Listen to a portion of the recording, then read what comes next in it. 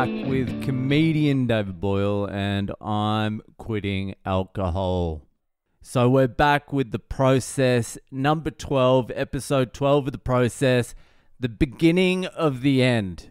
I say this is the beginning of the end, but really the beginning of the end was about 10 years prior to this, but this was the beginning of the end where I had no other choice.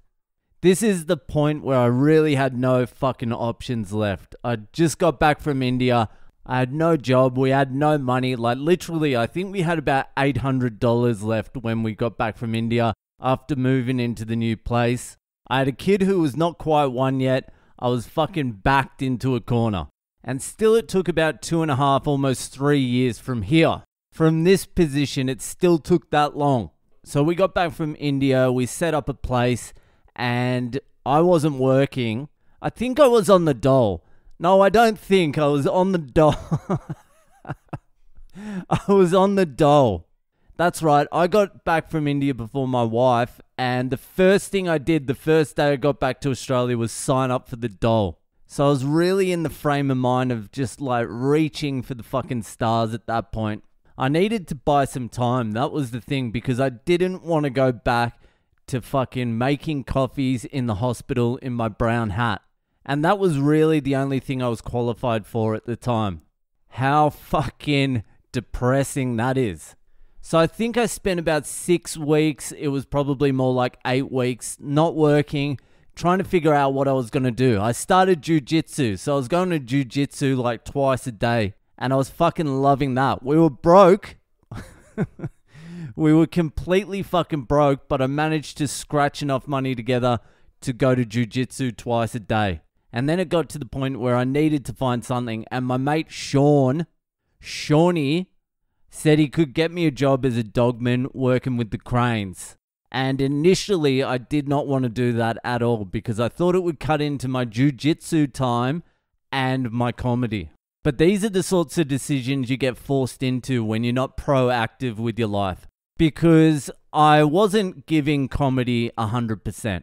I was giving it maybe like 25%, and most of that 25% I was going out to gigs and smashing darts and booze. So when I looked deep into myself, I couldn't use comedy as an excuse not to get a job, because effectively it was going nowhere. It was looking more and more like a fucking pipe dream. So I sort of got backed into a corner. And I'm like, all right, I'll do this fucking crane job. And the drinking at this point, because I had a kid at home and a wife at home, had become just buy a fucking case of beer and smash as many as you can. And a lot of the time it was just me and my wife drinking. So that would lead into fighting. So there was a lot of drinking and a lot of fighting. And then I'd go out to comedy, and comedy would be drinking as well. And I'd just stumble home whenever the fuck I wanted to. It was just like a rut. So I got this job working with the cranes, and I treated it like every other job I've ever had in my life. I did not give a fuck. I was lazy. I was late. I did not give a fuck about it. I wasn't even trying. I wasn't even appreciative of the fucking job at all. So I was really just plodding along until I got fired. That's pretty much what I was waiting for. Nothing was really happening in any direction. I was on shit money as well, like real shit. I was earning less working with the cranes at the start than I was fucking making coffees. They said they were going to up my pay pretty quickly once I started getting the hang of things. And I think it was like 6 months in, and there was no mention of a pay rise. Not because they didn't want to give me one, because I didn't deserve one. I was useless. So anyway, if there was one incident that I can pinpoint that sort of fucking changed everything for me, it was the Perth Fringe Festival. This was the point where I'm like, shit really needs to change. So I went to the Perth Fringe Festival. I did a show. It was called All Aussie Misfits. It was me, Miles Milson, who's a degenerate alcoholic to this day, Mark Oshka, who's an ex-meth head, and Dom Chapui, who is a current meth head. I don't know if he's on the meth now, but he was then. So we were doing this show, and I took like 10 days off work. I told them like 3 days before I left as well. I'm like, I got to take 10 days off. I'm doing a show in Perth for the Fringe Festival. And work was basically like, okay, take as much time as you want because you're about to get fucking fired. So from the very start of the Perth Fringe Festival, it was just a fucking disaster.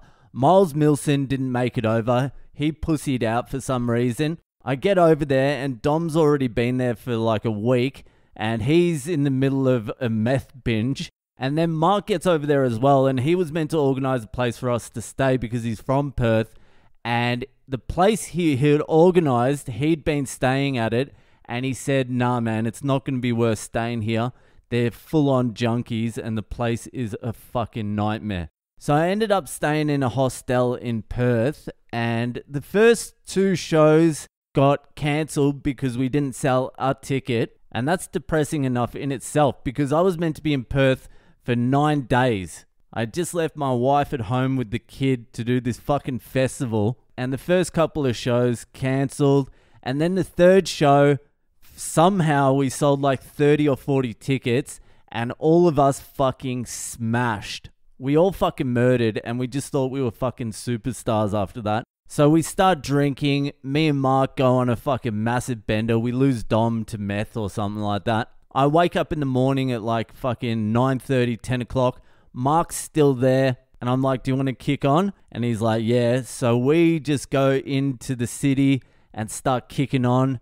I've told this story before, but we both end up getting arrested. I end up getting smashed by a fucking police officer. Mark has some outstanding warrants for assaulting a police officer.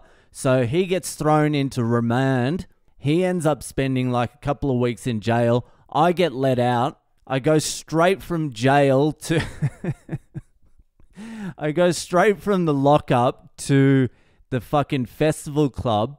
And I just start calling everyone in there faggots. So I get thrown out of festival club and banned for life. Like the bouncer came up to me in the festival club saying, we're getting some complaints that you're using homophobic slurs. And I'm like, what fucking faggots have been saying that? And they basically just put me in a headlock and threw me out and banned me for life. So I wasn't allowed back in there. Mark's in jail. Dom's on meth. Then the next show gets cancelled. I drink that night. I wake up the next day. Dom's keen to go. So I'm like, fuck it. I'll do some meth with Dom. So then we end up doing meth for like 24 hours. And 24 hours of meth means like 48 hours of no sleep. So I'm in the hostel. I can't sleep. I haven't slept for like, I don't know how long it was. However long 18 wanks is. That's how long I didn't sleep for. We ended up selling a few tickets after the meth binge. And me and Dom are like, we've got to cancel this. I can't fucking talk. Dom's sweating. I'm sweating. My heart's beating out of my chest. Dom's fucked. I'm like, you've got to go on first. He almost had a panic attack. Then he said, no, I can't. You've got to go on first. Then I almost had a panic attack. Anyway, it was just a fucking disaster. I was meant to be there 8 or 9 days, but I was like, fuck this. It's just me and Dom. Mark's in jail. Miles didn't come. I've got a kid at home and a wife. I'm like, I can't fucking do this anymore. This is... I just can't do it. So the next day I flew back to Melbourne and I'm like, I really need to make some fucking changes with my life. I really can't be doing this anymore. And the only thing I could think of was my job. I was like, I've got this job. And I was listening to Jordan Peterson at the time. And I remember him saying, if you're such a fucking loser...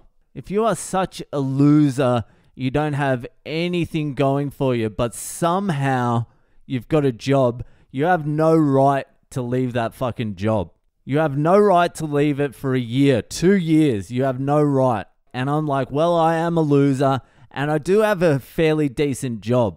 So I made the decision. I'm not going to leave this job for at least a year, probably 2. And then another thing Jordan Peterson said, he's like, work as hard as you fucking can. If you're going to be there, work as hard as you fucking can and see what happens. See how your life changes. And I'm like, that is a very novel idea. So I'm like, all right, I'm going to stay at this job for a year and I'm going to work as hard as I fucking can. And that's what I did. And I was so fucking lucky because I got back from Perth and my mate Sean, who got me the job, said, man, I think you're fired. And I'm like, no, no, not now. Not now. I just went through a life-changing experience. I'm ready. It can't happen now. And then the day before I came back, one of the other crane drivers cracked the shits and fucking quit. So they needed me to stay. So I got fucking saved. And that's what I did. I went back. I worked as hard as I fucking could. I got a pay rise within 6 weeks. They doubled my money. I learned how to do the job. I no longer felt like I was above anything. I was like, I know nothing about nothing. I'm just going to do this and learn. And I learned, and I became a very good dogman. And that gave me a little bit of confidence because I was now employable. I was competent at something, so that sort of helped. But I was drinking still. And the early mornings and the fucking brutal hangovers and the hard work, it was just wearing me down. It was brutal. I wasn't sleeping. I was doing gigs at night. I was waking up at like 4:30, 5 a.m. It was rough. I was falling apart physically. I was never happy either. I was depressed. I was fucking angry all the time. I wasn't home much with the long hours and all the bullshit. And when I was home, I was a cunt. Me and my wife were fighting all the fucking time. It was just unsustainable.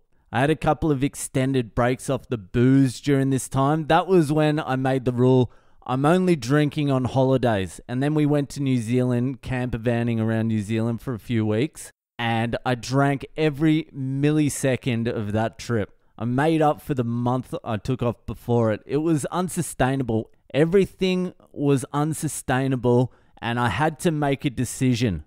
I had to finally decide. The final decision, I had to decide what I wanted. Whether I wanted life or whether I wanted to keep drinking, which more or less equated to death to me. So I had to make a final decision, and we'll go into that next week. Next week will be the end. The final episode of the process, the end.